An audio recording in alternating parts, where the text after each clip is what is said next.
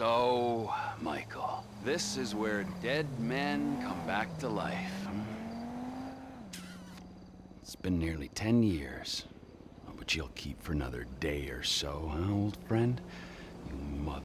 Grand Theft Auto 5 will be a decade old next year, and though Rockstar has confirmed that a new installment in the series is finally in the works, it's no surprise to anyone that there's still plenty of life left in GTA 5 yet. The perennial seller shows no signs of slowing down and is now available in remastered form on the PS5 and Xbox Series X and S as well. As you prepare to dive back into Los Santos and its eventful and bombastic single-player campaign, here, we're going to recap and recount the game's full story.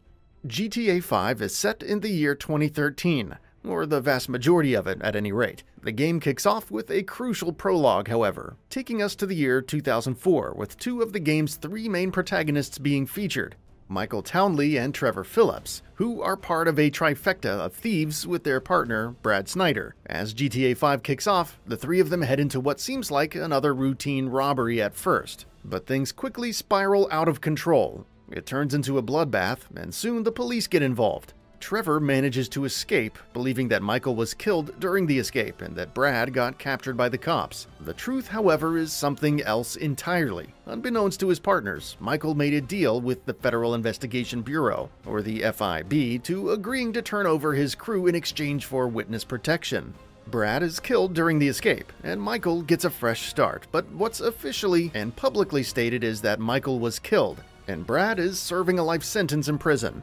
We jump forward 9 years later, where Michael, as Michael DeSanta, is living a completely different life in Los Santos. He has a wife and kids, and isn't lacking for finances, with FIB agent Dave Norton keeping a close eye on him and everything he does. This is where we meet GTA 5's third protagonist as well, Franklin Clinton, a low-level gangbanger who works for a corrupt car salesman. As luck would have it, one of these jobs sees Franklin being tasked with repossessing Michael's son's car, and their first meeting, as such, isn't exactly under the best of circumstances.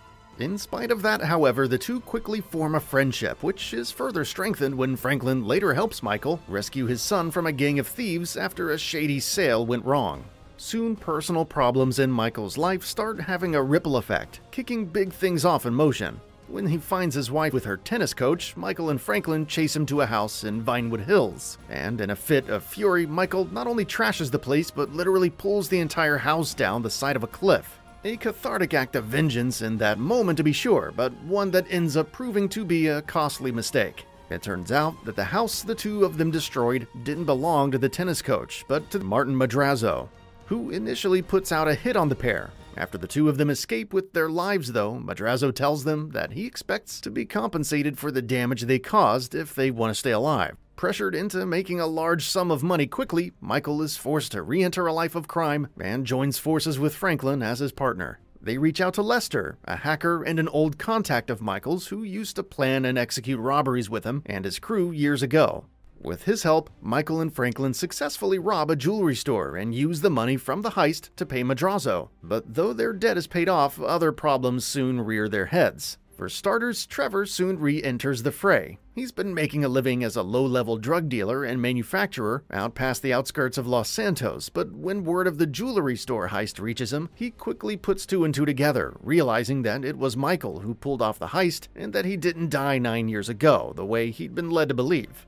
Trevor heads into the city and tracks Michael down. Their reunion is, as you might expect, uncomfortable and almost explosive. Though after that initial burst, the two agree to stay in touch, or at least see how things go, if nothing else. But Michael's recent decision to re-enter a life of crime is not without consequences. Those consequences soon rear their head, and FIB agent Dave Norton tells him that by getting involved in criminal activities again, Michael has broken his deal with the FIB, which, in turn, has brought Norton himself under a little bit of heat as well. In retaliation, Norton coerces Michael into doing off-the-book, not entirely legal operations for the FIB, while Trevor gets roped into the whole mess as well. These operations include assassinations, torturing someone who turns out to be completely innocent, and more, while many of these jobs also seem to involve either infiltrating and sabotaging the Internal Affairs Agency or the IAA, a rival intelligence organization. All the while, Dave Norton and his superior at FIB, Steve Haynes,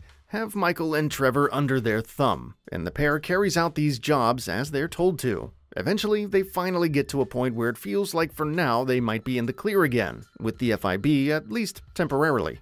A good chunk of GTA 5 from that point forward is focused on exploring the individual antics of its three protagonists. Franklin gets in all sorts of messes with his good-for-nothing friend Lamar, which involves conflicts with rival gangbangers and various jobs for Lester that suddenly see him earning way more money than he ever has. Trevor, meanwhile, spreads chaos wherever he goes, and ends up making what seems like a bucket load of enemies. Rival dealers, the Triad, motorcycle gangs, street gangs, and even Merryweather Security, a powerful and ruthless private military company. Michael, meanwhile, ends up finding himself smack dab in the middle of Hollywood as the producer of a movie, and his work there brings him in conflict with Devin Weston, a billionaire venture capitalist, who, incidentally, also has quite a few FIB agents in his pocket. Meanwhile, Trevor, Michael, and Franklin all frequently work with each other, and with Lester as well, which, as you'd expect, involves pulling off a number of heists, and that culminates in a bold and ambitious plan for one last score: robbing the gold bullion reserve of the Union Depository. Planning and preparations for this one final heist begin, and Michael, who has reconciled with his family, begins preparing himself to re-enter a peaceful retirement after the Union Depository job, but other, more urgent circumstances soon pull attention away from it. Trevor soon comes to him with another proposition that they break Brad out of prison. Michael, of course, knows full well that Brad has been dead 9 years, and knowing that Trevor is dead set on enacting this prison breakout, Michael realizes that he has no choice but to tell him the truth that Brad is dead. From there, Trevor quickly figures everything out, that Michael ratted him and Brad out 9 years ago for a deal with the feds, and that Brad was buried in secret in the grave that's supposed to be Michael's. Things heat up, as you might imagine, and soon Michael and Trevor have each other at gunpoint. They're soon interrupted, however, and attacked by the Triads, who, as you'll remember, have their own beef with Trevor. While Trevor himself manages to escape, though, Michael is captured.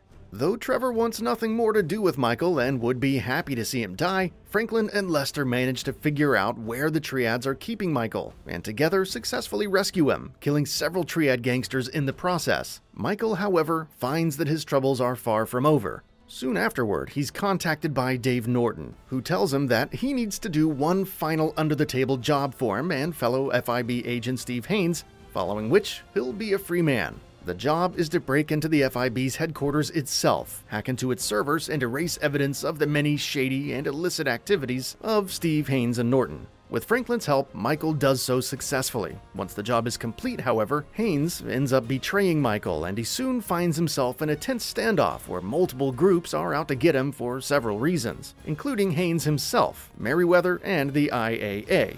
In this chaotic firefight, Trevor, who wants to ensure that the only one who can kill Michael is him, arrives in the nick of time to help him escape. In the aftermath, however, the two agree to put their grudges aside for one final job and decide to go through with the Union Depository job after all, and then go their separate ways. Even with some pushback from Merryweather and the cops, the heist is successful, but while you'd think that would be the end of things, it turns out there's one final complication that the trio must get through. Franklin is approached first by Haynes and Norton, and then by Michael's Hollywood rival Devin Weston, with one former pair telling him that Trevor needs to be put down, and the latter demanding that Michael be killed, each with reasons of their own. From here, GTA 5 can end in one of three different ways. Franklin can choose to kill Trevor or Michael, following which he loses contact with whichever of the two is left alive. Alternatively, he can choose to kill neither of them. That, one might say, is the canon ending. Together, Michael, Trevor, and Franklin choose to truly put all of their differences aside and go all in on enacting one final elaborate plan that will end all of their enemies. The three of them work together, and though things are bloody, they do just that, taking all of their enemies out of the equation, including Haynes, Weston, the Triads, and the rival gang members. Once all of that is done, Norton is more than happy to wipe their records clean and let them truly go free, following which they return to their lives, decide to lay low, and remain in touch with each other. That's all for now. If you enjoy what you saw, please hit the like button, and if you're new to the channel, now is a great time to subscribe. We upload brand new videos every single day. After subscribing, don't forget to enable all notifications by clicking the bell icon. Thanks for watching this video, and we'll see you next time, right here on Gaming Bolt.